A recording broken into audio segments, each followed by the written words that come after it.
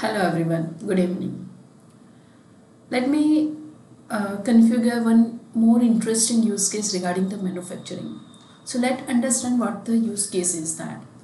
So here we are using the multi-company environment. Two companies, this is the US company and second one is the taste company. Here we are considering the example of the dining table. This US company is going to manufacture this dining table but for manufacture this dining table we require the tabletop and table legs. Tabletop, this company is going to purchase from any of the vendor, but the more complexity is with these table legs. These table legs are not manufactured in the US company, it is manufactured in the taste company. So for this table legs component we have to configure two different routes. One route for US company because this company is purchased this table legs from the taste company, and for this table legs taste company is gonna manufacture. So here two routes on one product. So how we can do that? For that just we have to modify the routes. We have to make that routes on company specific. So without wasting the time, let me jump to the database. Here this is my US company and this is my taste company.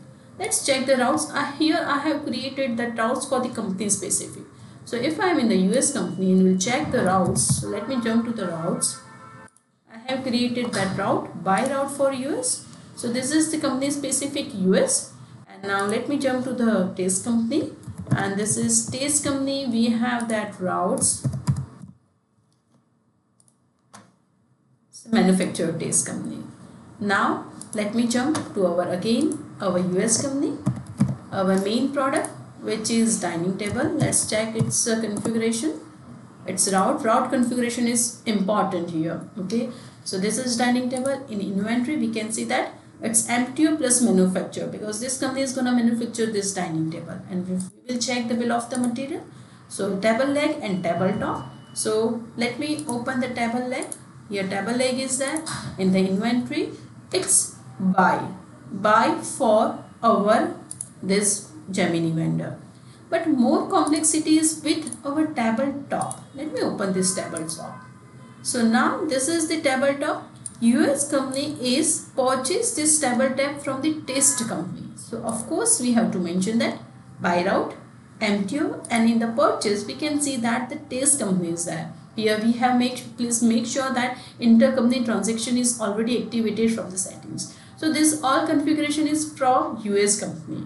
Now let me go to our taste company and let's check that product which is the tabletop. It's going to manufacture in that particular company. So it's a top. This is tabletop, and here you can see that inventory. This is manufactured taste company. Okay, because we have made that route as a company specific. And this is the replenishment order. If we will check the bill of the material, this all components are there, and let's consider that this component is available. Now we are doing the actual demo. We are in the sales company, in the US company. Let me create the quotation. I am selecting any of our vendor. Now product is dining table. Let's make that quantity 11. And I am just gonna confirm. So here confirming, we can see that one manufacturing order is created for our product. Now here these two products are there. So we have already activated that MTO. So two purchase orders are created. One for table leg, one for tabletop. So let me open that purchase order. So here we can see that 18 number. This is for the US company only. So we are just purchasing from the Gemini vendor, and table leg we are confirming and receive the products are in stock.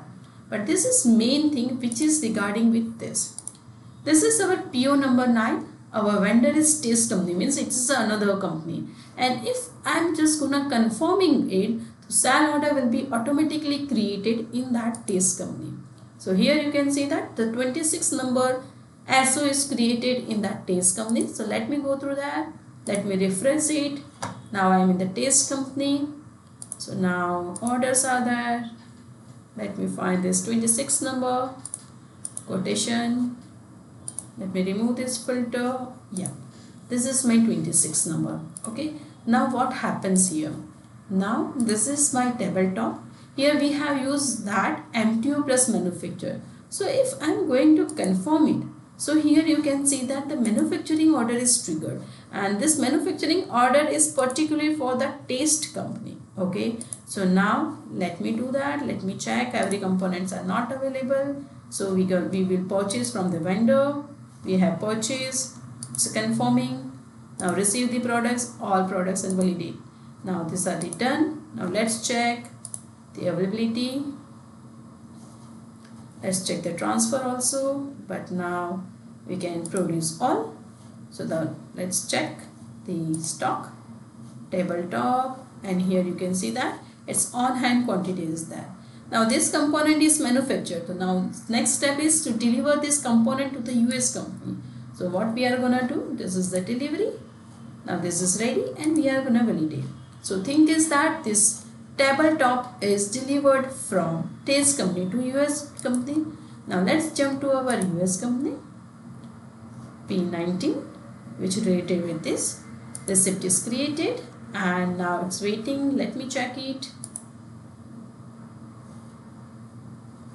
Now it's validate. Now components are in stock. So tabletop and tablex both are available. So let me jump to the manufacturing. Let's check components are available and produce all. So now this is the way that if one company is dependent on the another company to purchase those products, and that company is going to manufacture that product in its premises, then we can make that route as a company specific. We can apply on that product and we can easily configure it. You can test from your side. Have any kind of this scenario, please feel free to ask me. Thank you everyone.